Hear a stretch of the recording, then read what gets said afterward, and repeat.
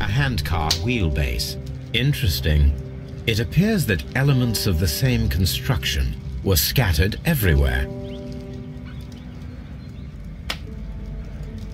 Watson, please tell me, do you believe in magic? Of course not, Holmes.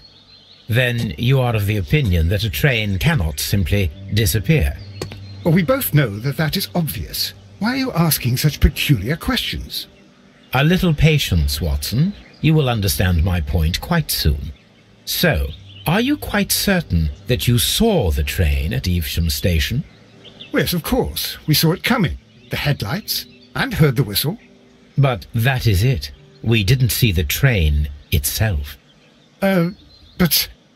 Oh, Holmes, I'm a little confused.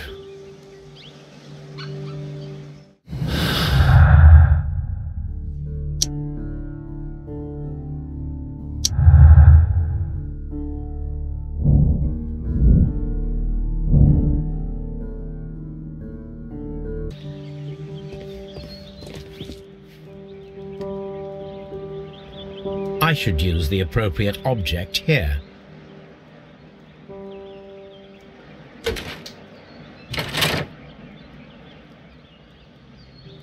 I should use the appropriate object here.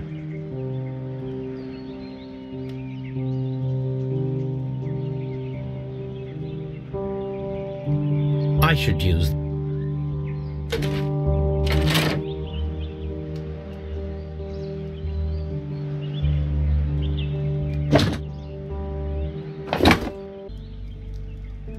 So, now here we have the fake train that we saw approaching Evesham Station last night. Doesn't look much like a train to me. Be patient, Watson, I haven't finished yet. Try using your imagination. Our train requires only a headlight and a steam whistle.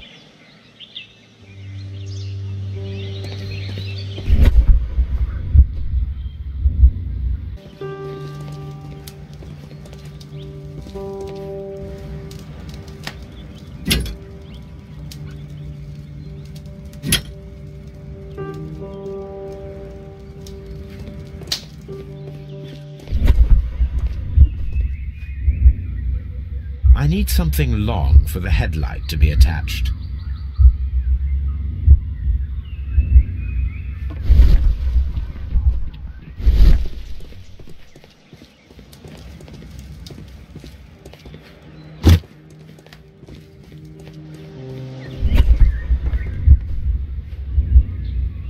The long pole is now attached.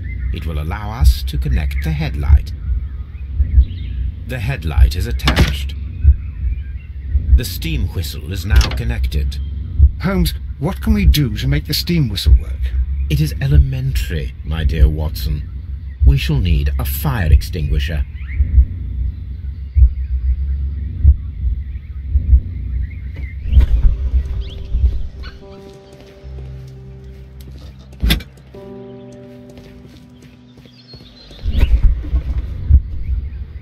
The fire extinguisher. Now let us see what we have here. First of all, let us pump the pressure inside the extinguisher.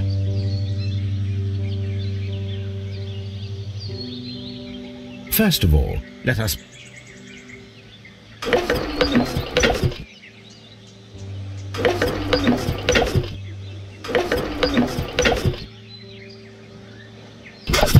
The steam whistle is ready to be used.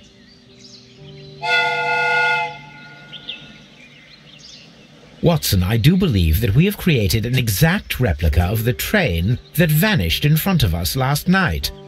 The criminal mind can be most inventive. I am somewhat in awe. So such a thing is possible. If someone went to all the trouble of creating this fake train, then it was surely with the intention of stealing the real one. Ah, Watson, you should not jump to conclusions. In fact, this does not tell us very much at all, except that the train did not evaporate into thin air.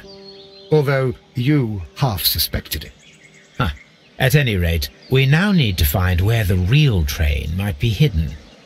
I suggest we use my archives to find a more detailed map of our surroundings. Well, I hope that justifies our having to load your massive archive suitcase onto the cab. it made us extremely unpopular with our driver.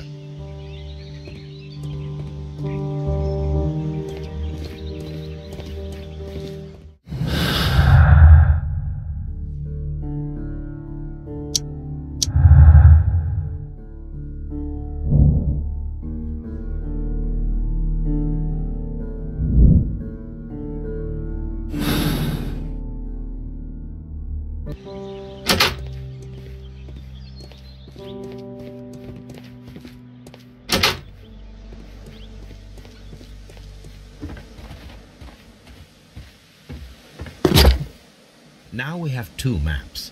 We must combine them properly.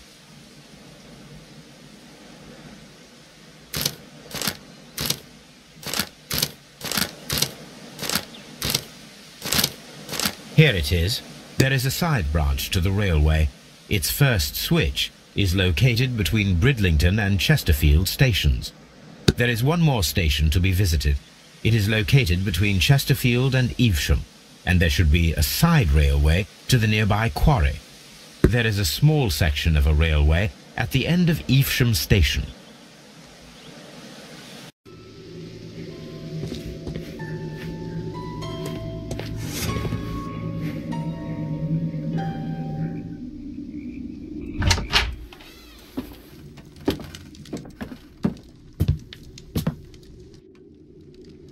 A funny character.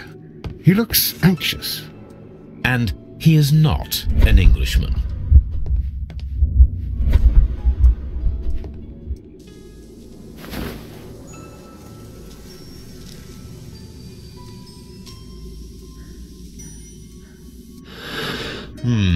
This scent is familiar to me, but in order to recognize it, I must combine my associations into one picture.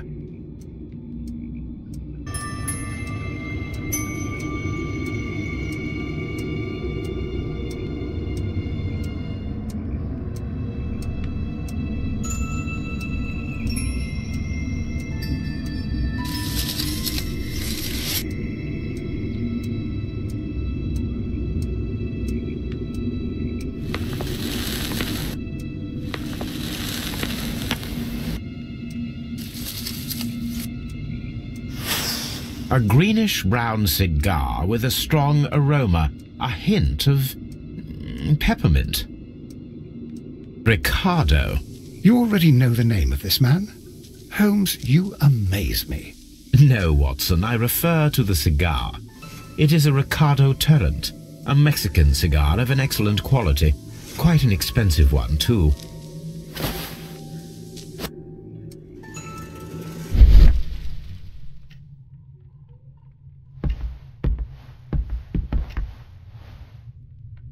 This ashtray is full of ash and cigar stubs. A greenish-brown cigar with a strong aroma, a hint of peppermint. These ashes and cigar stubs are similar to the one... That means that the fellow spent several days here. Judging by his clothes, he's hardly a traveller or a tramp. Well concluded, my dear fellow. A man who smoked the Ricardo brand of Mexican cigar spent several long days at Doncaster Station.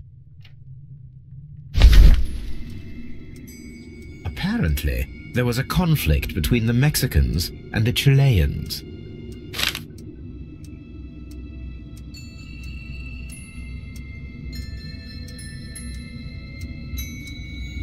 This ashtray is full of ash and cigar stubs.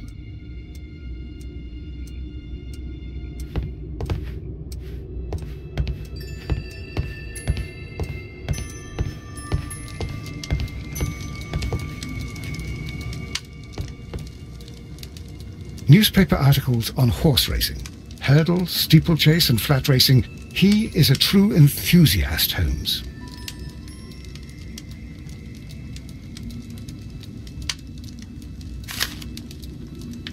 Betting slips for horse racing.